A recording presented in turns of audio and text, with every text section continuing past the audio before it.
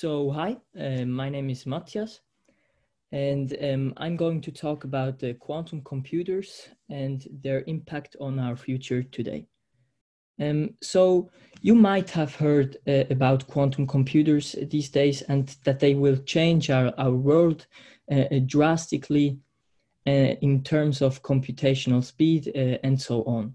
So let me start with some history where this comes from. So in 1982, Richard Feynman, a theoretical physicist, imagined a computer which could have the potential to improve computational speed tremendously by using the laws of quantum mechanics. So the conclusions you will hear in this talk are definitely based on technical proofs, but unfortunately, I won't have time for technical details. So I will rather talk about the impacts it will have in the future. So clearly for a quantum computer, there has to be computer science and math involved. This is important to mention because it plays a huge role in the performance of a quantum computer. Actually, the first wave of popularity the quantum computer gained was in 1994, where a mathematician named Peter Shor invented an algorithm especially designed for quantum computers to factor very large numbers into their prime factors, much faster than a classical algorithm could. So you might ask why this was such an important step for quantum computers. Well, I will discuss that in a bit, but first let's take a look at the level of research we are at. So now I talked like quantum computers were only a fantasy yet, but they are not. In fact, they exist already. As you can see here in this slide, you can see that they exist, quantum computers. Well, the left one is from Google and the right one is from IBM. Well, there are also a few other companies who even developed some commercialized systems. The most famous one is on the left from D-Wave Systems, a Canadian company who sold their quantum computer already to investors like Google, NASA, Lockheed Martin already in 2017. The one on the right is even a newer system from IBM, but I don't found much information about that. But I have to say these systems are not very sophisticated yet, and they had not the super computational speed that we expected by now. But we will see what the future brings. So in the next few slides, I will talk about the main fields where quantum computing could have a large impact on in the future if they become really powerful. And the first field, and probably the most feared one, because it directly impacts our security, is cryptography. So I previously told that the reason for the quantum computer to have gained such popularity was because of a man named Peter Shor, who invented this special algorithm I mentioned. Well, you might have heard about RSA. This is probably the most used encryption system in our digital world. As you might have guessed, Shor's algorithm counters that encryption system, and unlike in a classical way, it could encode this code in a matter of minutes rather than years. But obviously, you need a fairly powerful quantum computer for that. And as I said, they are not very sophisticated, the quantum computers that exist by now. But definitely you begin to see why people start to think or even worry about quantum computers. And also you can imagine that this is clearly a thing that is very interesting to governments, for example. And sure, this is. As you might have expected, well, the NSA, hello NSA, is already investing in large scales into quantum computers, according to the Washington Post. Well, and this article, you see it on the top left, is from 2014. And well, what do we have to think now about our security? I mean, this is quite a few years ago. And also China is not stepping behind. They also are set to invest in the largest quantum laboratory in the world. So what happens if quantum computers really start to take over the world of cryptography? And do we have to consider taking actions now rather than only after it is here? So for example, the secret data of governments is actually kept secret for a fairly long period of time, mostly between 20 and 30 years. Well, imagine if somebody is collecting this encrypted data already and store it, but they cannot encrypt it for now. So if in 5 to 10 years, we would have quantum computers that are able to encode this information, you could imagine that this would lead to global issues in politics and relations between different countries. So we definitely have to consider taking some actions already now to avoid worst scenarios. So concretely, this means that institutions which own large amount of secure data have to think about using a different encryption system which can't be encrypted by a quantum computer. So indeed, there are proofs to different algorithms which won't be computed faster by a quantum computer than a classical one. So they definitely have to think about implement different algorithms. And also these institutions have to think about storing their data on different types of storage methods. Well, actually in practice, the most secure way to store data safely will still be the physical way, meaning no cloud, no other connections to other systems, completely separated from all other connections. And it will be definitely the safest way for a few more decades. So with that being said, the next field where quantum computing will definitely have an impact is in optimization. Well, this includes artificial intelligence as well as machine learning algorithms. So imagine the improvements we could make with the ability to compute things much faster in for example, process design in industries, or to optimize even a trip to Mars in terms of resources, for example. So one can imagine that also financial institutions begin to make more accurate market predictions, or even optimize our financial system, which would be really great. So also you can imagine that a very fast computer, also a classical one, could improve the analysis of big data significantly. So at the beginning, I mentioned Richard Feynman, the first to be said to actually have imagined a quantum computer.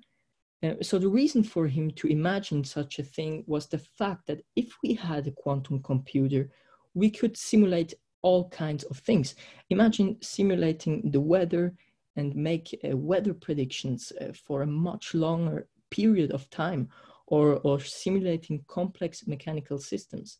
We could also find new materials by simulating new molecules, or find the right medication for a disease much faster than today, to give a fairly relevant example here with coronavirus.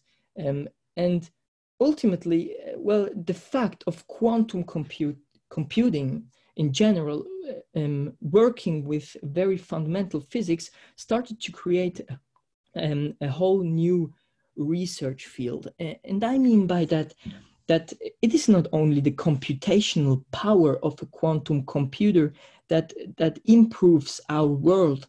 But the fact that we have to do a deep physical research for a quantum computer could lead to new discoveries and give us a better understanding of how our nature behaves.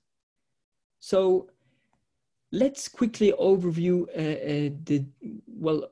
I forgot this slide. This was about the simulations. So, well, let's quickly overview the stakeholders that I mentioned so far. For sure, it all begins at academic institutions where the most of today's research is done. Furthermore, governments and financial institutions will definitely have a huge interest in quantum computing in terms of cryptography and computational speed, as we saw before, as well as Google, IBM, Microsoft, etc., which I summed up as digital giants here. And also quantum startups like D-Wave Systems, as we saw, might be very close to an actual quantum computer. So it is not that far away. And I separated the industrial research from the academic because they often have very different approaches to those technologies. Well, the industrial research, their goal is finally to make a product. And for that, they have to be they have to be more specific in their research as academic institutions. Well, okay. Now, we saw what impacts quantum computing could have on very different kind of fields. And we saw that there is indeed a huge potential for quantum computers. So if there is a quantum future, what do we have to consider in terms of implementation and value-sensitive design? Well, we can't go into very specific details in all kinds of fields I talked about, but I can make some general proposals to definitely consider in a quantum future. We want to make sure that the quantum computers take the right path to all those brilliant implications we saw before, rather than being some tool of, corrupt governments or some massive digital data monsters. What we can say is that in the near future, quantum computing will definitely be very clunky and very, very expensive. So they will definitely not be available for everybody. And honestly, most of our society won't notice big changes in the next decade due to quantum computers. Well, I want to mention that you might have noticed during the talk now that almost all companies I mentioned which began to invest in the quantum future were North American, specifically from the United States. And well, this is a matter of a fact. So my intention here is, so we have to consider that quantum computers could be monopolized by large companies or governments. And clearly, this would lead to an unequal distribution of power. And because quantum computers are so expensive, this is very likely to happen at the beginning. And smaller companies and startups will have a very hard time to compete against those giants I mentioned before. So in fact, the European Commission already thought about that and created a research initiative called the European Quantum Flagship. So they bring together scientists and engineers from Europe and try to stay in the race between the giants and try to compete with them. So, well, even if at the beginning of the quantum future, there must be some monopoles formed to even start doing some research about this topic. This could change with time if those who already are researching, develop more sophisticated technologies and structures. But we definitely have to make sure that there is a solid ground for that to happen. So I thought about 3 important steps that we should definitely take to achieve a good implementation of the quantum computers. So first, we have to make sure that the knowledge about quantum future is widely accessible and that people start talking about it. Specifically, that researchers take the responsibility to insist in publishing their research about this topic. Well, it might be for the industry, it might be with a delay for commercial reasons, but definitely they have to make this information available to all of us. So, and secondly, I mentioned that quantum computers would be very expensive and that they won't be available for all of us. So instead of hoping to compress this immense computational power to a form of a computer, a laptop, which is quite unrealistic, we should definitely consider to build a cloud computing network or something similar, which can be used by all of us. Even if at the beginning this implies a small fee from the providers, but this is definitely a good idea. And this would improve algorithms and software developers to develop new kinds of algorithms and software for quantum computers much more efficient and empower small companies to start to make their own research, as well as give us the ability to form even decentralized computational systems like cryptocurrencies, smart contracts, or other decentralized systems, and that the fee of using those computers would fall away. So in fact, there are already some basic platforms which let you try to implement quantum algorithms and test them. For example, you can look at the site of IBM or D-Wave Systems. They have such platforms. So, and the third thing I want to mention is that we have to make sure that the existing data and computing market is well regulated fairly by the governments, and that this whole data market is working like a closed loop. And with closed loop, I'm referring here to a talk last week. I think it was the first one or so, where we talked about the data market as a whole. So, well, finally, with that being said, let's complete the stakeholders with us. Well, because for sure, at the end, all technologies will have an impact on the global society, which means us. Well, clearly, all of the stakeholders have some kind of responsibility, and to make sure that quantum computers will improve our world in a good way. And really, it all starts with talking about it and spread this information around the globe so that we can work together as a society and make sure that this quantum future will be an experience which we won't regret at all. So, well, with that being said, this is a good transition to open the discussion here. And yeah, thank you for listening.